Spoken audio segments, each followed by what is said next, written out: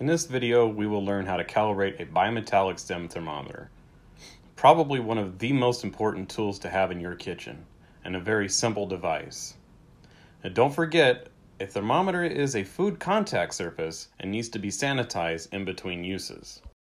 To get started, you'll need a container filled with ice and water, of course your thermometer, and a wrench for calibrating. Some thermometers come with their own wrench, otherwise you'll have to supply one. A bimetallic stem thermometer can check temperatures from 0 degrees to 220 degrees.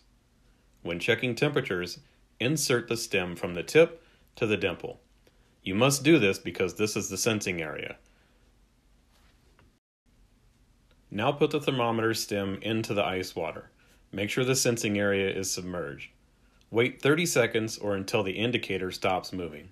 Once the indicator stops moving, it should reach a temperature of 32 degrees, just like this one has.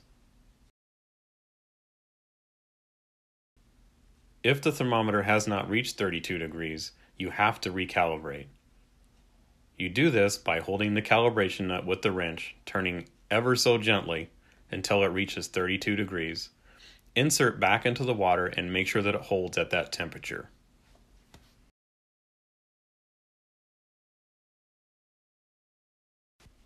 Your thermometer is now calibrated and ready to use.